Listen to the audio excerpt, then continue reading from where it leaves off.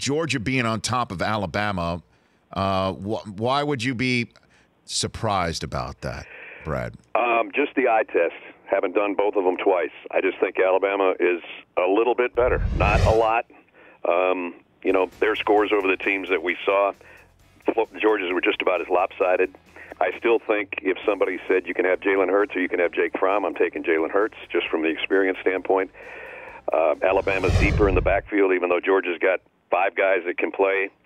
When I've done the Alabama games, they're putting in the third-string tight end just to run the ball at the end, just to give everybody else a breather. I mean, that's how good they are in the backfield.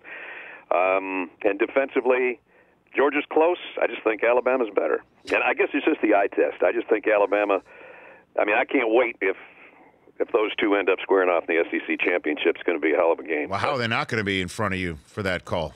Pardon me? How in the world will they not be in front of you for that call? Well, yeah, it should work out that way. I just think there's a lot of ball left, I mean, Georgia's got to go to Auburn, so does Alabama.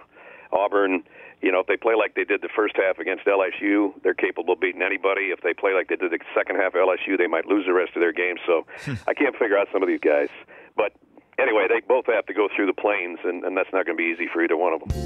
For more Rich Eisen Show, tune to Audience Channel 239 on DirecTV or download the Rich Eisen Show app.